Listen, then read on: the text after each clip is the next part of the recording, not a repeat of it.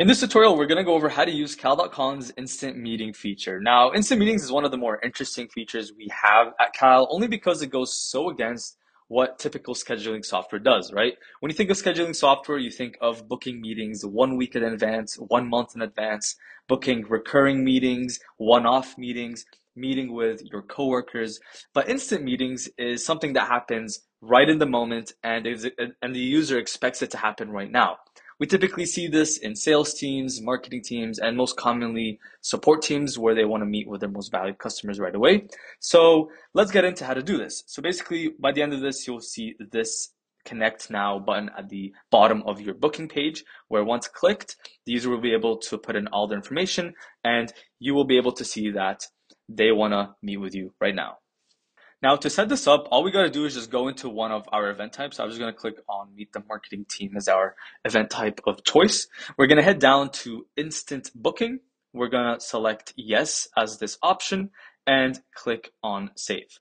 Now, once clicked, we're able to have instant meetings. However, the one issue is that we don't have a way to notify our team members that someone booked an instant meeting, right? And since it is an instant meeting, by the name of it, the users are expecting someone to be there right away in a few minutes.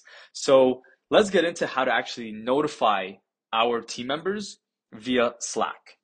Now, to create a notification system, all we got to do is head over to Zapier and we need to create a new Zap. So we just got to click on Create New Zap over here.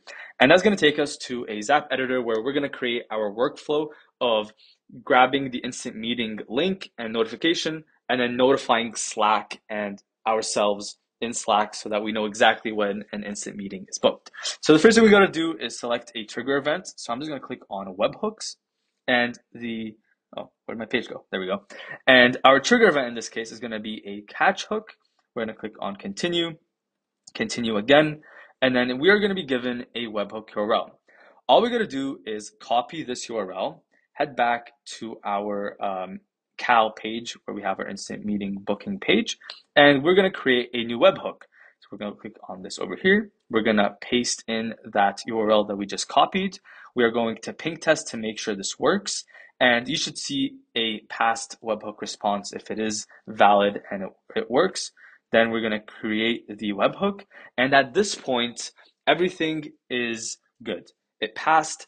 But one thing we need to do is actually notify Zapier and the webhook of the information we're trying to send it. So what I mean by this is we need to give it an example response of what an instant meeting booking data would look like. So it'll make sense in a second, but we need to just head back, go back into the meeting we set the instant booking to, and actually make an example booking. So right now you should be able to see the connect now, but nothing works.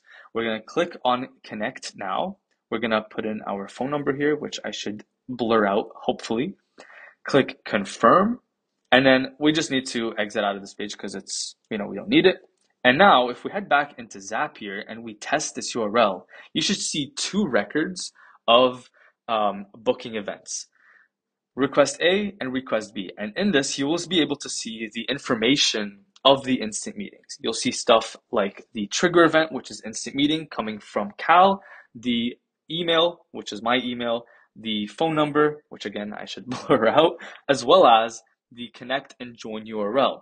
Now, this is the most important part of this entire tutorial. It's grabbing this link over here. So how we're going to send this link into Slack is by going into the next action event, going to Slack. And I typically go with the legacy. I know it's going to be depreciated, but they're both typically the same thing, so you don't have to worry about anything. We're going to go with send direct message. You could go with send group message and sending it to your entire team, which is what people will typically do. Click on connect. And now we got a couple more options. So to username, this is going to be to myself in this case because I don't want to send it to the whole team. And the message can be whatever we want, but most importantly, that link, which is going to be dynamically rendered. So I'm just going to put in like instant meeting booked. And then link is going to be that payload response, connect, and join URL. So why am I selecting it from here is because each link in an instant meeting is different. So you don't want to just have the same link because it's obviously going to make mistakes and it's going to send you to the wrong place after one instant meeting is booked. So this just dynamically renders it so that if there's multiple, it's going to send you the different links that you need. And then we're going to go down. This is going to be, this bot name is going to be Zapier. It doesn't matter. Bot icon does not matter. Attach image URL doesn't really matter. And then we're just going to click on continue. We are then going to test this step to make sure it works. And then if everything is good, you should see a success message. And the best way of checking if this works is if we head back over to Zapier and let's just see, if we go back to Slackbot, you will see that the instant meeting was booked. It's currently 10:14, so this is up to date. And as you can see, instant meeting booked, 2 exclamation points, as well as the link. So yeah, that is how to implement the instant meeting feature. If you have any questions, please let me know. But this is an awesome feature, and I hope you learned everything you needed to learn. Bye bye.